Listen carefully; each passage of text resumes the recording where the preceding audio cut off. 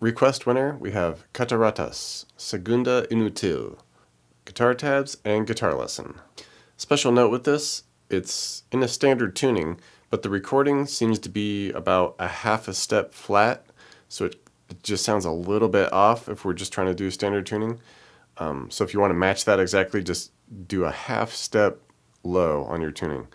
But our purposes, just standard tuning, so it makes it easy to jump in here. And this intro main riff, it kind of builds. The initial part is just power chords, and we'll start here at the F power chord, the 1 E with the 3 on the A and D. We just hit it, and then come off to a quick open E, back to it. Okay, bump it up to the G at the 3 and the 5s. Quick little open E again, back to the G here at the 3 and 5s, and then right at the 4s for the G sharp at the 4 E 6s on the A and D. And we hit this once more, and then a few strums closer. Okay, so just slowly that first half.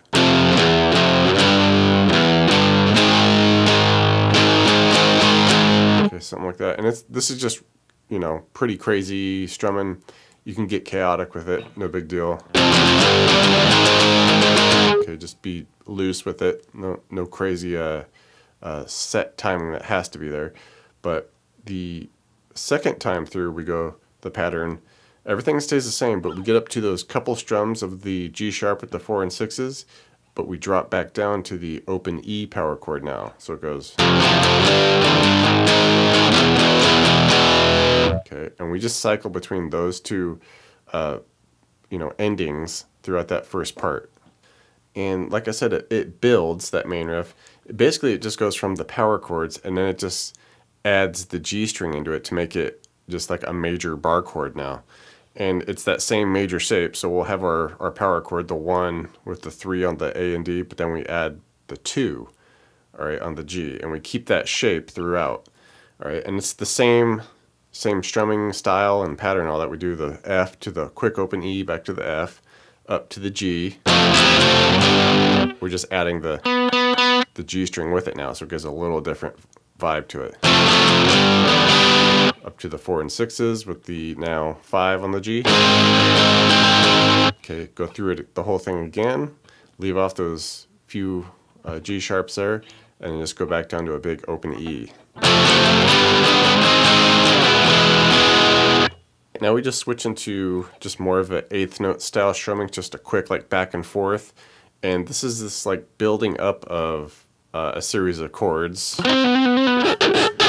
And we start here with the G power chord, so just 3 E with the 5 on the A and D.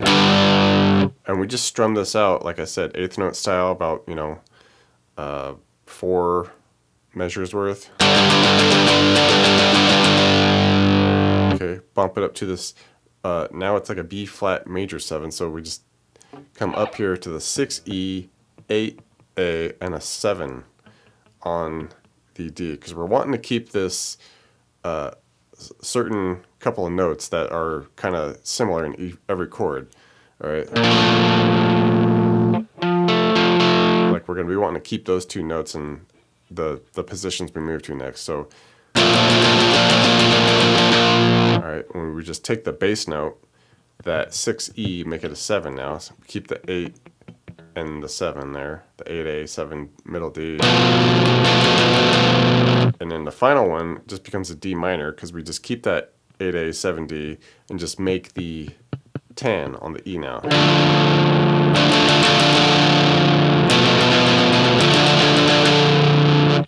All right, in this next section, it's really just super noisy and chaotic here, so it's hard to know if this is all like an improvised thing or a set, you know, series of chords or anything, but it's just, there's a lot of noise going on here, and tough to discern what exactly is happening here.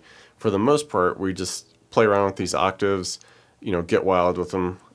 We start here at, say, like the 4A, 6G, up to the 5 and 7, back down to the 4 and 6, land at the 6E, 8D, keep it going higher with the 8 and 10, and then finish at the 9 and 11.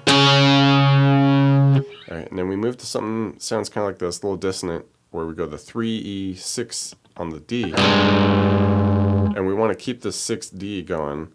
Change the bass note, so go with the 3 to the 6E 6D, keep it moving, 7E 6D, and then just finish at that 9 and 11 again. Alright, and this final section becomes another, more discernible riff going on here. We just come up to the big open E power chord, strum it out for, maybe a dozen times. Alright, then just go to the F for, about half a dozen. Then zoom up here, get the 10s on the G and B, and just give it a bend.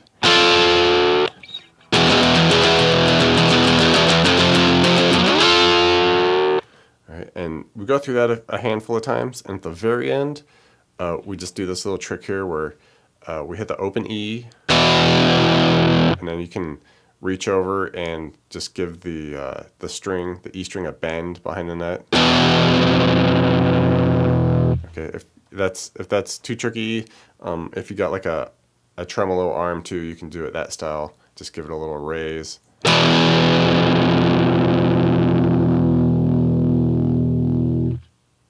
Thanks for checking out the video, everybody.